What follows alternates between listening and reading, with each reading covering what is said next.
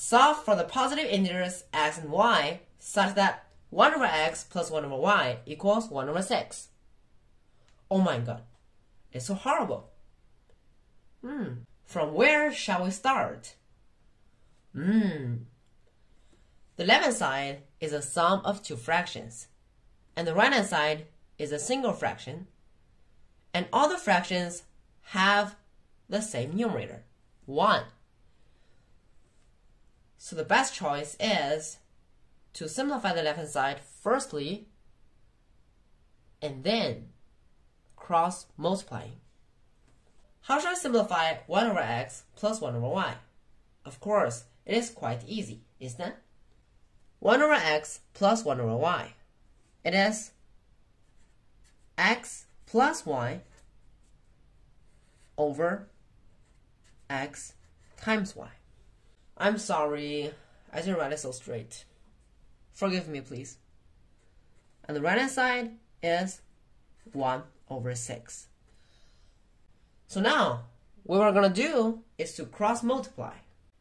xy times 1 is x times y equals 6 times the sum of x and y. Very good.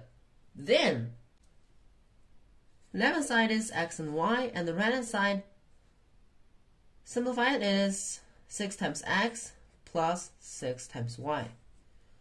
Then, I like to subtract the right-hand side from the opposing sides. X times y minus 6x minus 6 times y is 0. Very good. However, now we meet a problem. Which problem? Usually, we hope that the left-hand side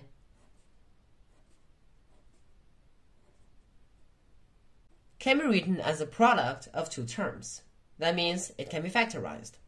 And the right-hand side will be a positive integer, or even an integer. So I'm going to write it an integer. Of course, the 0 is an integer, no problem. The only problem is that the left-hand side cannot be factorized yet. Now, I have a trick, and please learn this. Have a look at here. Please have a look. Here we have an x, here as well. So we can firstly take out an x from these two terms, and here in the bracket is going to be y minus 6. Okay, then minus 6y is 0. The left-hand side cannot be continuously factorized. Then what shall we do? Because here is no more x. So we wish that here would appear a y minus 6.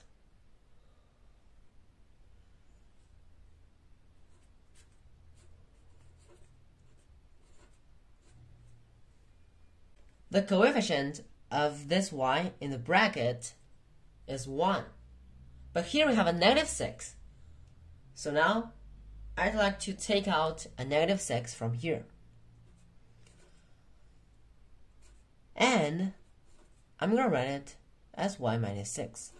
Of course, it is not possible, but I can do that. However, this 0 will be broken. We know that here is negative 6y, then minus 6 times negative 6. So it is minus 36. It is plus 36. So now, here is the 36. Where does it come from? Of course, from our factorization, from our idea. If we have a 36, then we should give it back. Minus 36. Then the right-hand side is still 0, but it will be broken very soon. Look, here of course, I can take out a y minus 6. So it is y minus 6 times x minus 6. It is x minus 6 times y minus 6. I'm going to write the term about x firstly, and then the term about y. Then minus 36 equals 0. I like to add 36 on the both sides, so it is equals 36. The form has changed a lot. We have the form, the left-hand side a product or a factorization, the right-hand side an integer, or exactly a positive integer.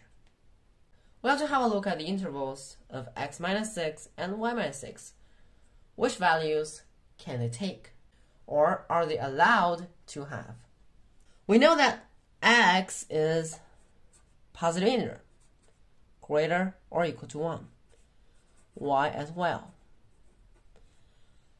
So here, if we subtract 6 from the both sides, then it's going to be x minus 6 should be greater or equal to negative 5, and y minus 6 as well.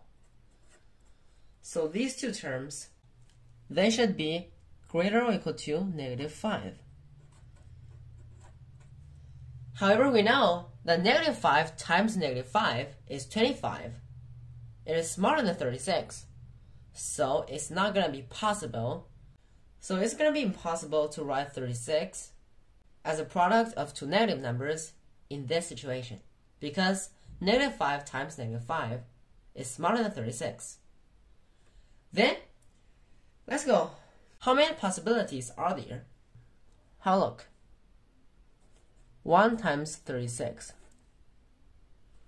or 2 times 18, 3 times 12, 4 times 9, 5 times nothing because 36 is not divisible by 5. Then 6 times 6, 6 squared. These 6 numbers have one thing common. Their first factors are always smaller or equal to their second factors. So that means if we change their order, it's also going to be a pair. 36 times 1, 18 times 2, 12 times 3, 9 times 4, and 6 times 6, because 6 is equal to 6, so it's no use to write them again. How many cases do we have? 1, 2, 3, 4, 5, 6, 7, 8, 9. 9 cases, but I'm going to say only 5. Why? Because you can see x minus 6 and y minus 6, these two terms are symmetric. So as soon as we get the solutions from this case, we'll get the solutions of the second case immediately. Why?